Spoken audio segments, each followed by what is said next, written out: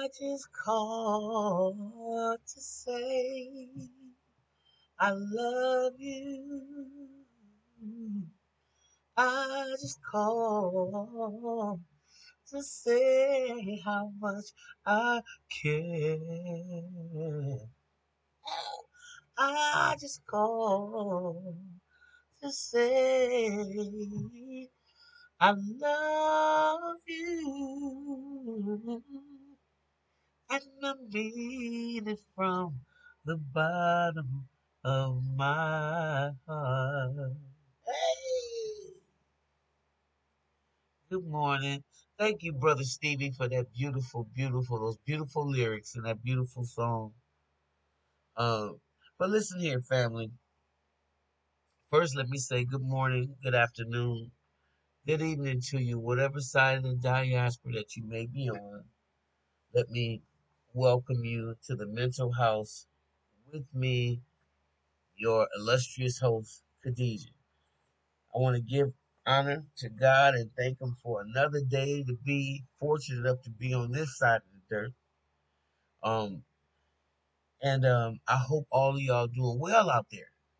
Okay, I know we're going through some stuff right now, but there is light at the end of the tunnel, and it's not necessarily a train coming your way.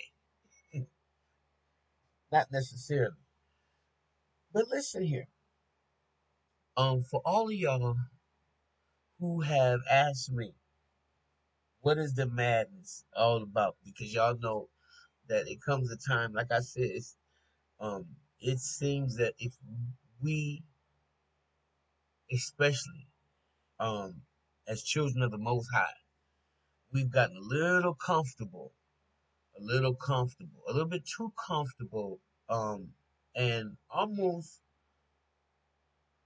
forgetting what cards have been dealt to us throughout history, which is the cards of forever movement, Exodus. We've continued since the days of Moses to have to constantly move because the enemy has uh, taking taken some sort of pleasure in despising who we are spiritually, who we are um, mentally, and what we represent. And the sad part about it is, man, a lot of us hate us too and despise ourselves because of how we've been taught. Okay. But the real people on the planet know exactly who we are, and the real people on the planet know who they are. And they keep focused and they have to keep moving, and they understand that no matter what, no matter how fair, no matter how unfair, because when you are living in a society that is built on narcissism, and we talk about it all the time, you guys. Um, this is a narcissistic land. Every institution that runs it is a flying monkey, and you are the scapegoat of this great narcissist.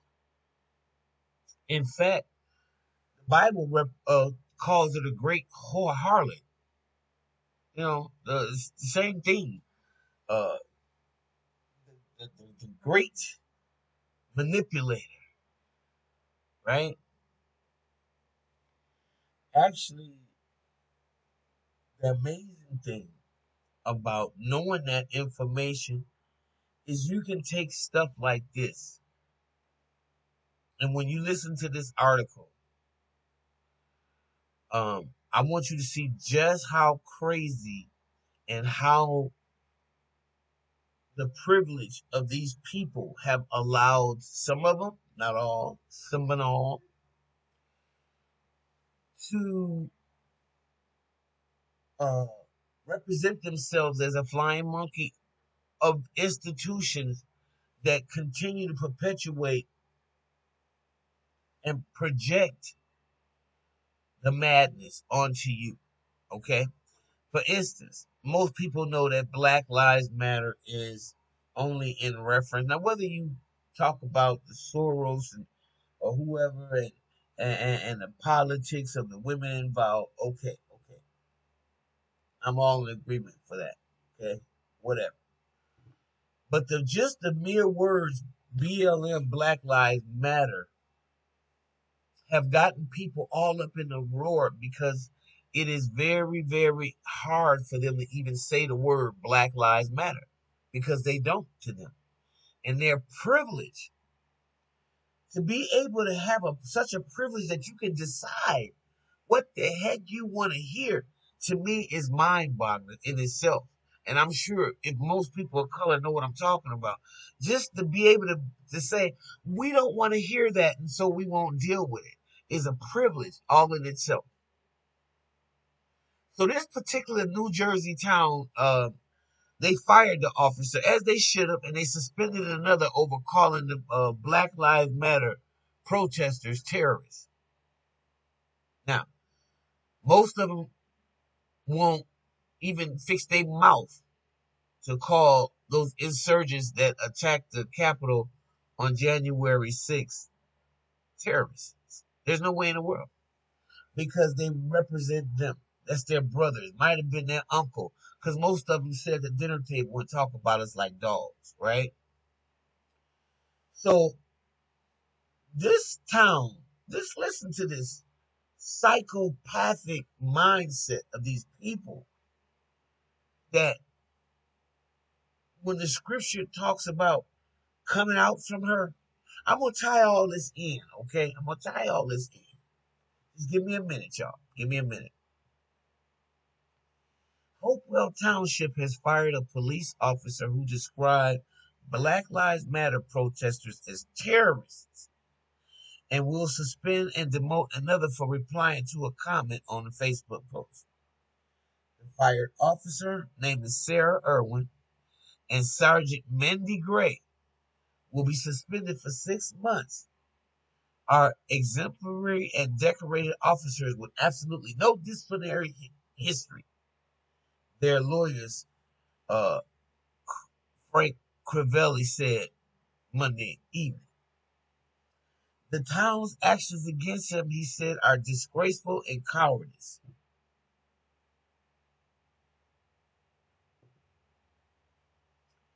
See, because Black lives don't matter. Gray was the first female. First of all, let me commend the township for suspending the officers. Let me go there before I go any further. If nobody says to you that you did the right thing, you did. It may not mean nothing coming from a black person or a so-called terrorist that's been defined by an officer who, in response to people protesting for the mistreatment.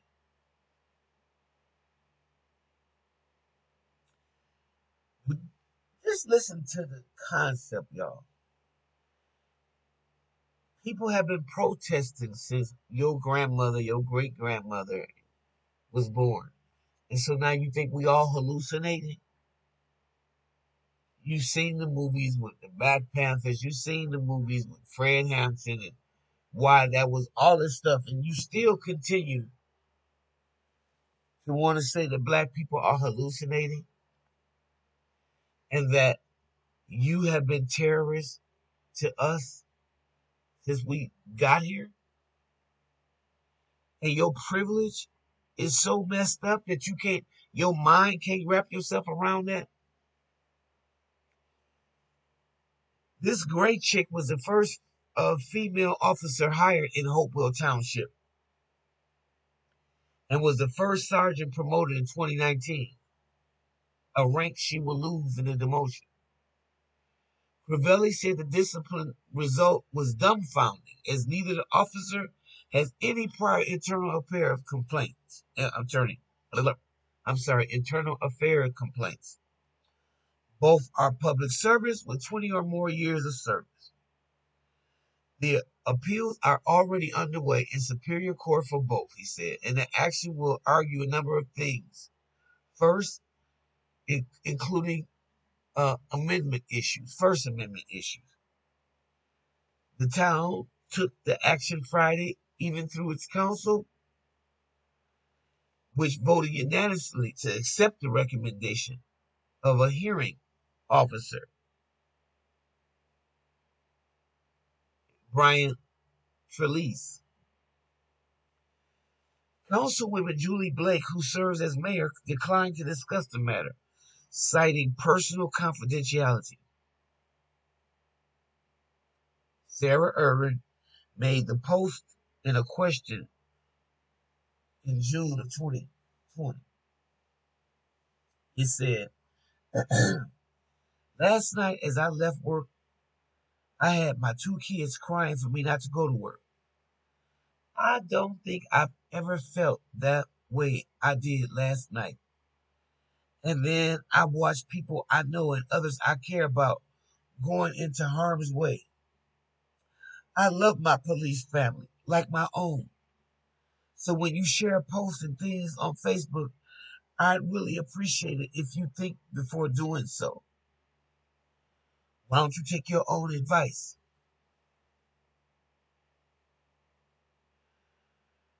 Just to let you know,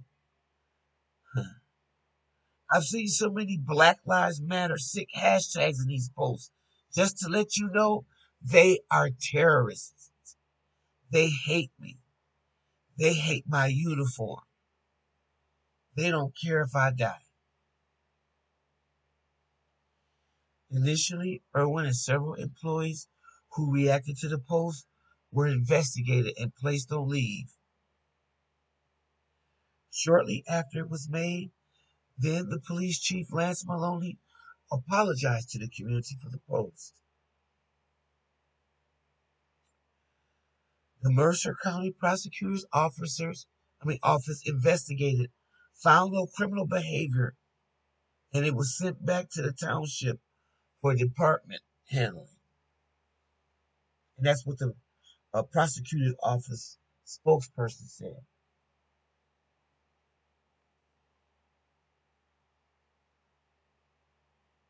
Now,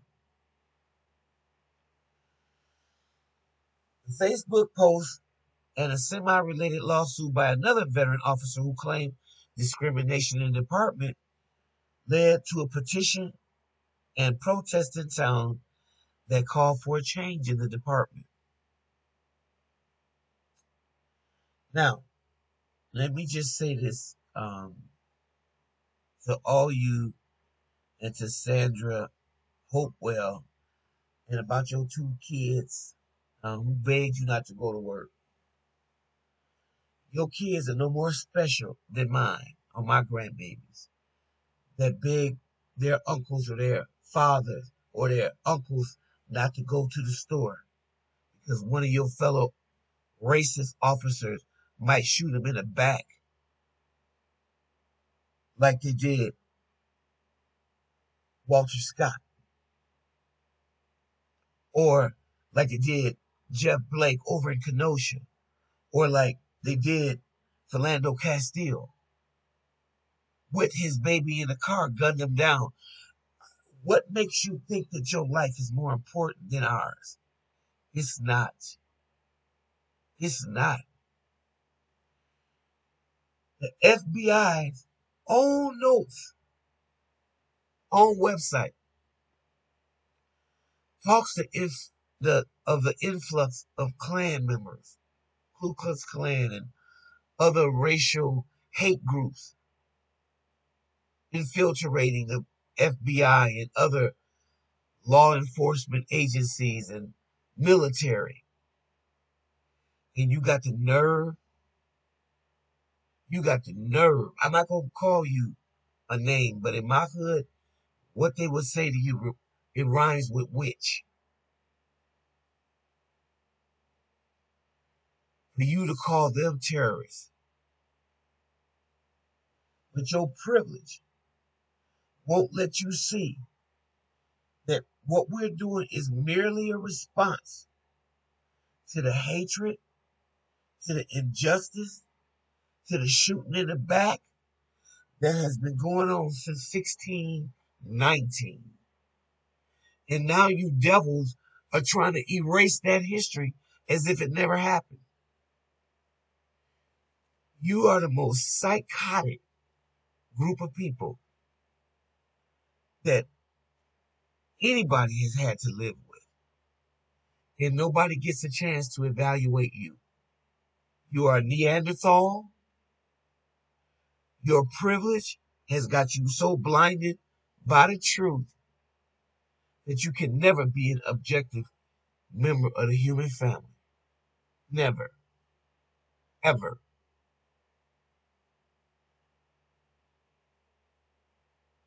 So I hope you don't get your job back. And I hope you don't go down the road because you're so mad and somebody else pick you up, because that's probably what'll happen. Until there's some kind of federal mandate in place that stop people like you that can't see past their own privilege. Until we can get rid of people like you, ain't gonna be no peace. It hasn't been any. Take it all the way back to the Civil War. Where there is no justice, you ain't gonna find no peace. How hard is that for you to recognize? How?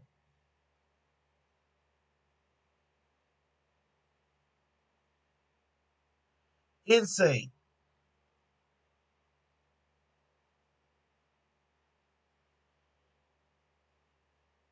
Insane.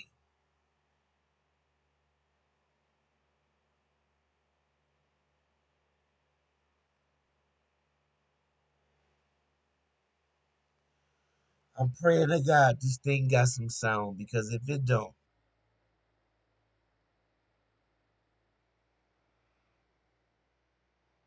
it's gonna be a sad day. But I want y'all to think about that. They're mad at us because we're getting tired of being abused. What kind of craziness is that? We're tired of the abuse. And now they're trying to let you wear and me wear the moniker of a terrorist, but not them, who are perpetuating all the injustice against us.